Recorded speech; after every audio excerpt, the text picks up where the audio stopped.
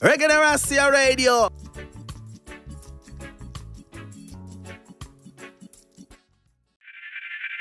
People been taught different things.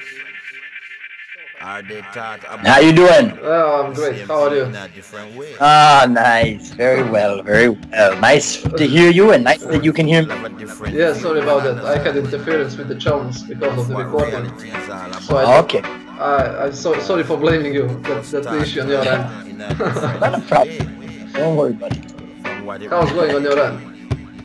Everything is great. Just getting ready for leaving tomorrow morning for the tour. So spending the time I can with the family and rehearsing and packing and busy.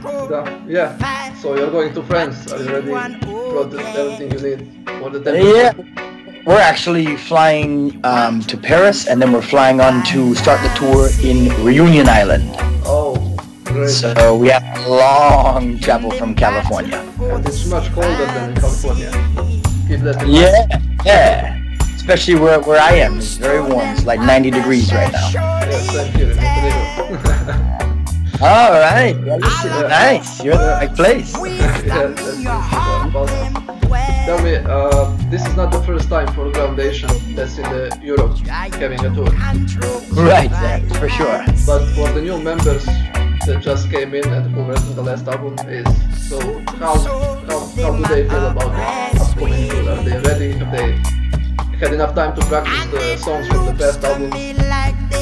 Yeah, they're ready. Very, very talented and gifted musicians who are ready to take on the mantle, knowing all the great musicians and musicianship that Groundation is known for. So, everyone is excited to live up to the standard and push it beyond. And yeah, it's a lot of music. It's a lot of challenging things for the musicians. But yeah, they're digesting it and it's coming together very nice. Oh, that's great. I don't have a doubt that they're educated musicians as you are. Okay, and also, question in the same manner. Since the past album has been recorded in 2-inch analog tracks, is that like sort of a preparation for the live performances? Because everything needs to be perfect. There are no space for mistakes and stuff. Right. Yeah, I mean, it's also a way that I like to work in the studio. In the digital world, sometimes people record 4 or 5 different organ parts, and they record 6 different trumpet solos to piece together, and it kind of just makes the project go on long. It makes it less organic in how it's played, and it's nice just to be able to literally hit the red button. Drummer counts off, band is recording the full song front to back, recording the drums, the bass, the organs, clavinets, pianos, all of the solos and things, everything live. So yeah, it is great preparation for how the band really is going to be on stage performing together.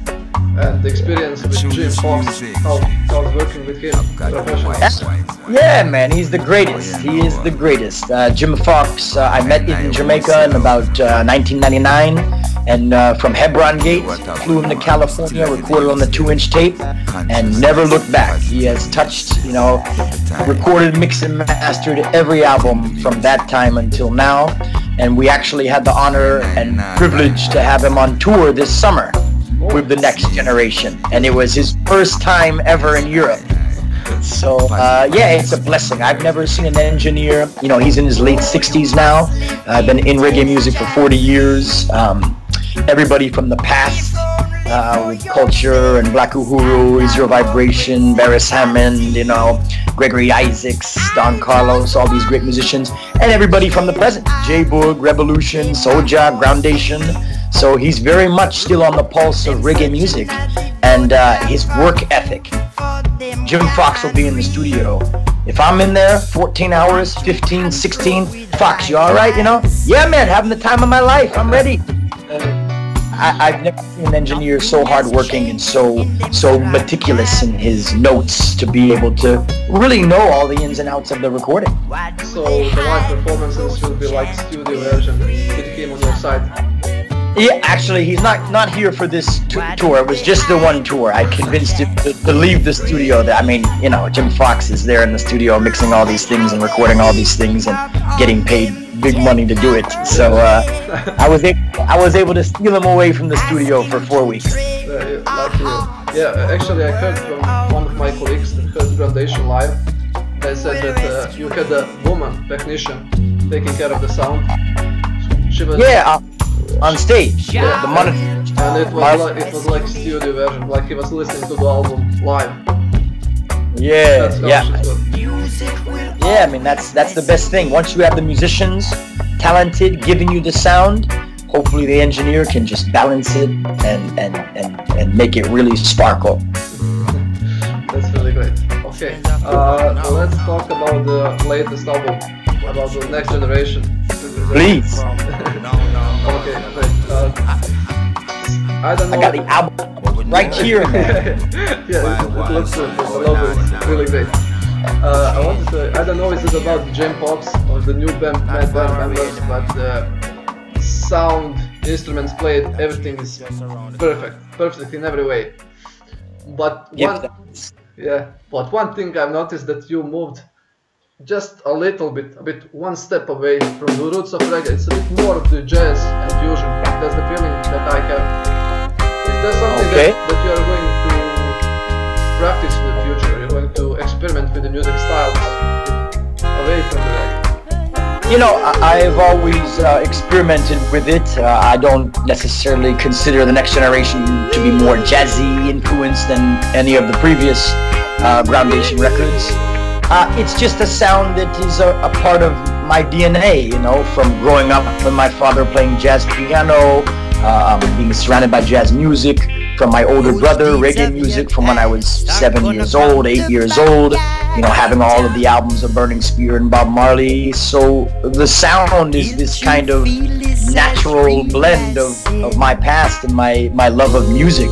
So I just write songs. I'm just writing songs that move me and that I love and I feel need to be recorded, you know, and for Groundation, those songs have to be unique, something special about them. Not just a good reggae song with a good beat and a nice hook, good chorus. There has to be something in there. And that becomes that kind of what they would say jazz fusion element, polyrhythmic element, not in common 4/4 time.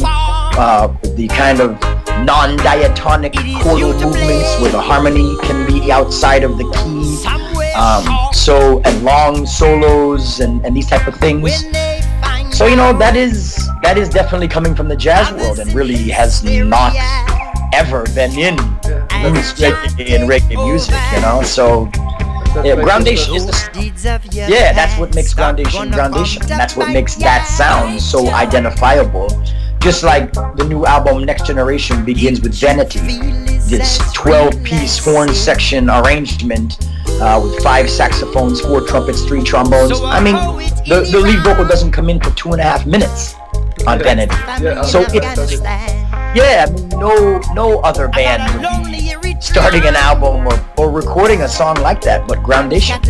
So you know, it might be more jazzy, but obviously the roots of reggae, to me, is still very much there, even in songs like Vanity and songs like My Shield. It is this African polyrhythmic thing. To me, the reggae is still pure. It's still the musicians. It's still the message. It's still the bass. You know, it's still got this roots reggae thing that is Groundation. I love one-drop music. From that album, Blue Light and Warrior Blues. Okay. What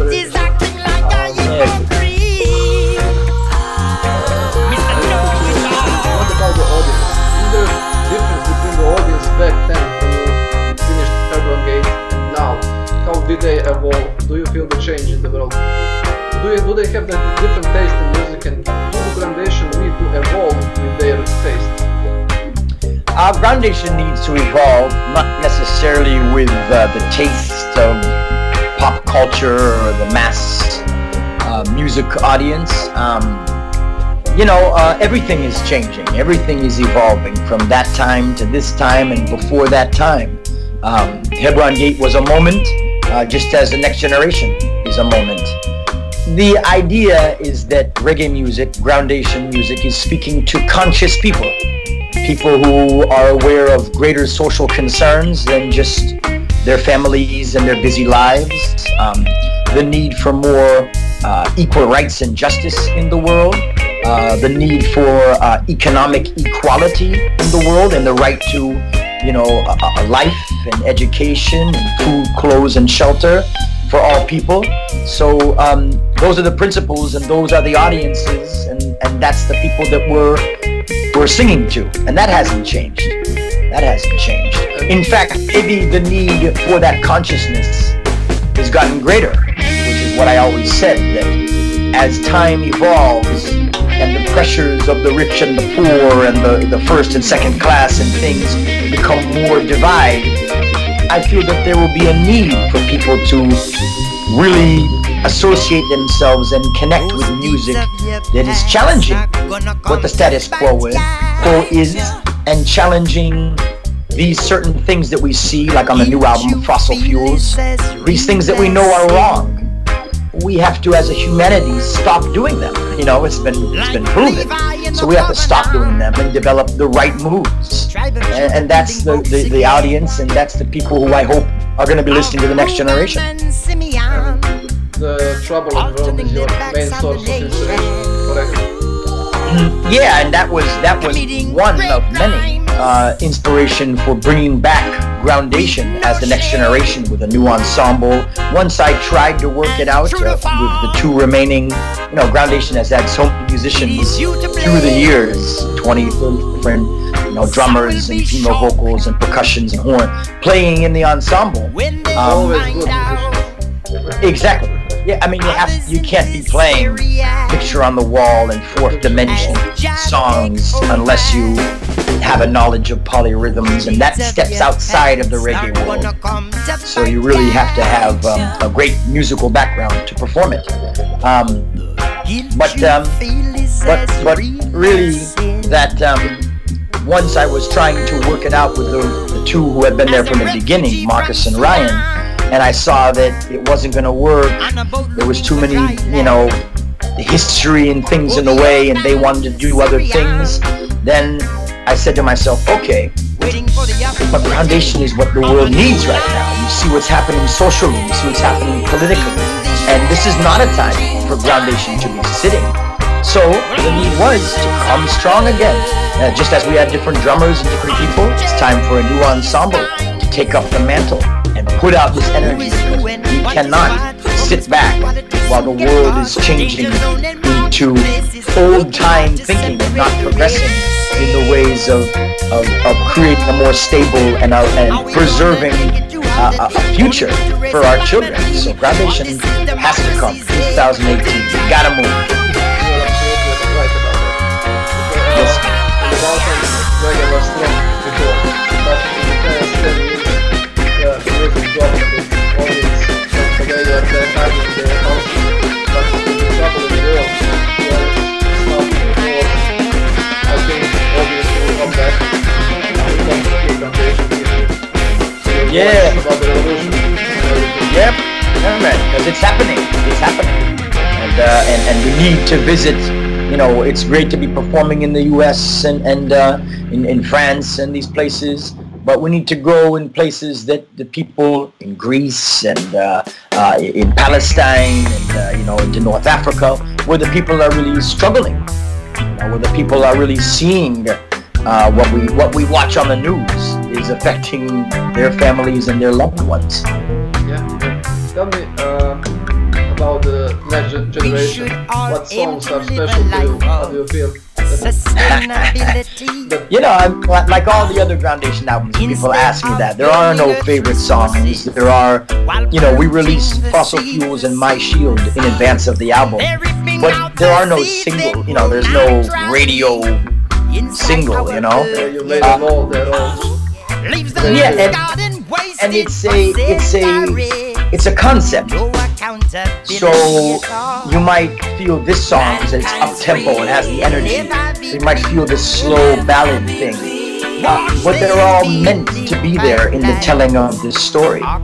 And the story of the next generation is coming from the previous album, A Miracle, which was about the female, about the empress, the mother of creation. So from the male and female comes the child, comes the next generation. So this album is really, what are the tools and principles we want to pass on to our children to give them hope, to give them strength, things like My Shield, and also warnings of things that are not right, things like fossil fuels and vanity and these things. New Life is talking about democracy and how the modern world of political and economic meddling over countries and nations is creating the chaos, is creating this mass immigration and mass refugees that people in Europe have to face, you know, they have to deal with. So out of this idea of we need to spread democracy, the will of the people and these things, you have a lot of, you know, political and covert operations that are causing chaos in the world. And these people are, they're not different than you or I or anything. And they're just looking for a new life, a new opportunity. So those are some of the messages on the new record. And every song is special, you know, or else we wouldn't have recorded it. You're absolutely right about that. And tell me, what's the biggest difference between the Groundation and Harrison Stafford and the Professor Crew? The biggest, there's lots of. Obviously, Harrison Stafford and the Professor Crew came about with the release of Professor, my first album, Madness. And those were songs that I wrote in Palestine, in the occupied territories in Israel. And so the concept was very personal, as opposed to Groundation's concept is a large, vast thing talking about many different issues on our planet. This was about one issue, so it wasn't a Groundation book. And then meeting a poet in Ramallah who knew reggae music, and I said, I play reggae. He said, yeah. So I said, okay, I must not know what reggae is. I said, reggae, like Bob Marley. He said, yeah, no, I know what reggae is. Let me ask you this, why is reggae music so Zionist in its message? I don't like reggae. Reggae music is negative music to me. So I was kind of shocked. And then I said, you know, I understand where you're coming from. Children of Israel, we want to be free, you know, Exodus, we know where we're going, we know where we've been, leaving Babylon, going to our father's land. You know, you can hear that as Theodore Herzl, you know, Zionist rhetoric. I said, okay, I understand where you're coming from. But Rasta is just coming from the Bible. We're coming from Jamaica, we're coming from Christian people, and they're singing about what they're reading. So you have Israel, you have Moses and Aaron, and you have Joshua and all of these things. But Rasta is a fight for equal rights and justice for all people. In fact, I'm going to show this poet that by recording all this music in Jamaica with Elder Rasta to say, hey, listen, Rasta is not a message about Israel's foreign policy or the nation state of Israel. It's a message that all people deserve the right to life, including the beautiful Palestinian people who I've spent great time with. So that was that music. And what is the music? Simple. Reggae music, pure and clean. Maybe 2 sections, a few chords. It's not Groundation. It's not through composed 7-minute pieces. It's not long trombone solos for 2 minutes. It's not these things. It's not polyrhythmic in any way, shape, or form. In fact, it's not non-diatonic. You know, it doesn't shift keys within the music. So that's why I was able to record with Portsmouth, with Flava, Obia, Dalton, these great musicians.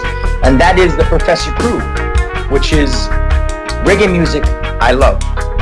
And it's so wonderful to play pure reggae with the founding fathers of reggae music.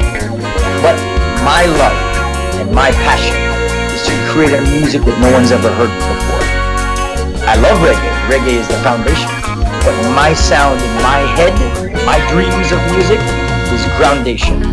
I never wanted to sound like Burning Spear or sound like Bob Marley. I wanted something, to put on a Groundation album and say, whoa, what is this? Never heard music like this before. That's Groundation. It's to the youth we go out planting seeds. So rest from you. What do you think about the Palestinian and the Israeli conflict? Even though you're Georgian, Jewish, you're always expressing the way they are. If something is not right,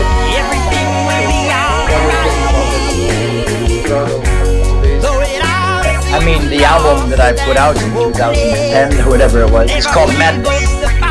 So, you know, that tells you a little bit as to, you know, the overlying theme of what's taking place there. Certainly, yes, greater security for Israelis. Yes, less Israelis are being, you know, blown up in Jerusalem and things.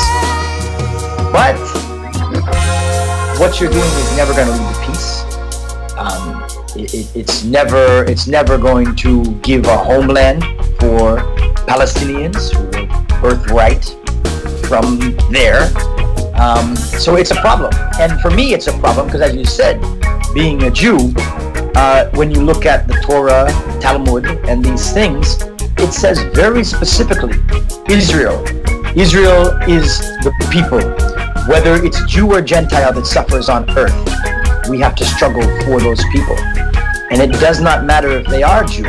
It's not right to oppress people. And it's supposed to be Israel, the house to defend all they're building their own skin in the past. Yeah, and so to have a nation called Israel that is putting walls around people and checkpoints and taking away homes and things is bizarre. They need to read the book. Yeah, I mean it's a big problem, and it really goes back to what took place in Europe, the Holocaust and these things, because people can say it's not right for Jews to take Palestine and this and that. But let me tell you, even here in America, they didn't want the Jews. So are they going to go back to Germany, to their neighbors who stood by and watched them being put onto the carts and to the army ship and trucks and shipped off and took all of their wealth from their empty homes? No, they're not going to go there. I think in America, they took 40% of their quota of refugees from Europe. So they could have taken a lot of Jews and said no. And these Jews were on boats in the Mediterranean Sea. And they said, you know, thanks to, you know, Ben Gurion and all these things, they said, oh, give them Palestine. You know, the rhetoric was a land with no people, right? The people with no land, but it wasn't the case. Palestinians living there, you know, for generations. So that has created a big problem. And what people have to remember is that thousands of years ago, you have the Jewish people in Palestine. The Romans were there, and they destroyed. They made it illegal for Jews to be in Jerusalem. So the Jewish people had to spread up into, you know, Syria way and up and around into Europe, into Russia, and pilgrims chased them out of Russia, and they went into Europe and these places for generations, for hundreds of years. But the people who remained in Palestine became Christian people after the Roman Empire forced the Christianity. And then, maybe a few hundred years after that, they became Muslim people because of the Muslim invasion. But they're really Jewish people. Those times, so it's really the same family. It's disconnected by thousands of years. We have the same situation in the Balkans. Montenegro is part of the ex-Yugoslavia, so you got 6 countries made of one, and we have the same struggle between ourselves. We are fighting each other, and that's what the pastor is. So I really know how does it feel. Right. Yeah, man. You're closer to that, you know, than a lot of people. And we have to remember that these nations and these countries and all, it's just made up. It's just made up. Just made up by a few human beings who put little borders around that and gave people flags. But it means nothing. There's no borders. There's no barrier. This is our planet Earth. Yes. It belongs to all human beings that walk. So that's what we have. Just a camouflage for some later even. Okay, let's get back to the music. Please. Yeah. how do you feel when you listen to your past albums about each one, Young Tree? When you listen, do you say, oh, I could have this better, or this was a blast, I want to do it again? And yeah, man. I mean, it was a very big learning process for me. I didn't have starting a record label, starting the band, writing the music, producing the albums. I didn't have anybody I could call to say, hey, what's it like? What should I do? I was just trying certain things. Young Tree was something, the first record was Tribute to the Roots. And Young Tree and Each One Teach One were recorded by university friends of mine, Chris Dilbeck and Corey Stuck. They recorded those first 3 albums, and we recorded the first 2, including Young Tree, at the university. Not a great studio, learning is, so the sound quality between that and Hebron Gate is a world difference. And that's why Each One Teach One was just recently remixed and remastered with this deluxe version that has the dubs and the album. Because I mixed Each One Teach One 3 times. I don't know, 4 times I mixed Each One Teach One. Spent tons of money. I just couldn't get the sound that I wanted. I was in Los Angeles, here in Northern California, just different engineers, different student. Man, I'm just not getting the sound. And then maybe a year ago, 2 years ago, I transferred the analog tape into the digital world, and I could see all the problem. I could see, man, on this one track, we had a percussion in the intro, we had a backing vocal harmony, and then we had a lead guitar part at the end. And so we had to live change the volume, and we couldn't EQ and perfect that shaker because it would affect the vocal. So now in the digital world, you can just cut out those pieces, put that on the percussion track, put that on the vocal track, and really get the sound quality that I was attempting to get back then. So that's why we did this, remix, remastered version of Each One Teach One. And yeah, musically and songwriting wise, I'm very proud of all of it. But it wasn't until Hebron Gate that, to me, all right, now we can compete. When somebody plays a Bob Marley record or somebody plays whatever it is and puts on the next Groundation song, yeah, man, you can judge it on the merits of the music and not the sound quality. You can be proud of it. It's a masterpiece, all of your It reminds me also of Reggae Sporty's album Signing Off. It was also recorded in the studio and different places to make the music they can know. They didn't have enough resources to build the studio, so they had to improvise. Right. What's your father's opinion about music? He's a jazz musician, probably a great one.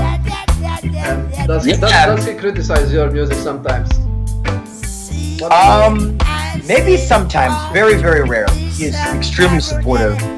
His father, my grandfather, played saxophone, jazz saxophone. So, way back in the 20s and 30s and those times. He has a really great appreciation, and I think that maybe I got it from him, but he loves to hear soloists, and he loves to hear rich music that is challenging. He loves to hear organic music. So the fact that I'm using a real piano and not a synth, if I was using a synth piano and a bunch of synthesizers and synth organs, then my father would be like, man, hey, because in his mind, when he was, in the 50s and things, when jazz started to get electric is kind of a turnoff to him. So like Chick Corea Electric Band, he was like, no. I don't know what Chick Corea is doing now. You should be, if he wants to play piano, play a piano. It doesn't need to be, but I think he hears that organic sound. If we're using drum machines and all that, he'd probably say, hey, so you're gonna start using just computers now? He would. Yeah. I mean, that's an interesting relation, son, father, when both are musicians. I have a question from our founder and oldest member, Dadaman. There are 3 of us. I'm the youngest one. Even now I'm in 15 years in the reggae music. I'm in love with the roots, especially and nabbing and all stuff. Okay, and the other man is asking you personally. He couldn't make it to this call, so I'm taking it. He asked you, do you have an option to turn off some of the songs from people's heads? He's been hearing Silver Tongue Show for the past 3 months and his wife is complaining. Oh, wow. I don't. Just start listening to the new album and then you'll catch those. Okay, jokes aside, we would really love to see you on the Balkans. We've got some connections and we've talked to some people and we're just happy in the future to see you here, to hear you here. We have to manifest that. We need to be there for the people, and you know, this is a good connection, but it'd be nice to be able to shake hands and then share some music. And my last question, because I have to work time right now. Once you finish your European tour, and could you make for our radio like a jingle for our listeners to get some sort of connection as a background to music we play on our radio station? Just to show for your information, Reggaeneracija is the only radio on Balkans. So, yeah, only struggle like they've writing us. That's our really since 2002. 16 years since we first started. Alright, you ready? Yeah. Way! Reggaeneracija, Montenegro. This is Harrison Stafford, Groundation. Keep it locked, Antenna M. Yeah, one love. Blessings to all the good people of the Balkans. Peace. Thank you. It was great. You knew all the information. I'm really thrilled. Thank you, Harrison. Thank you very much. It's been a real pleasure talking to you. My pleasure. I hope we will stay in touch and for any possible future interviews and albums that you're going to make. Yes. Well, now we have the link. You can always send me a message now. Thank you, Harrison. Bless you. Yeah, man. What? Yeah, man. Honor.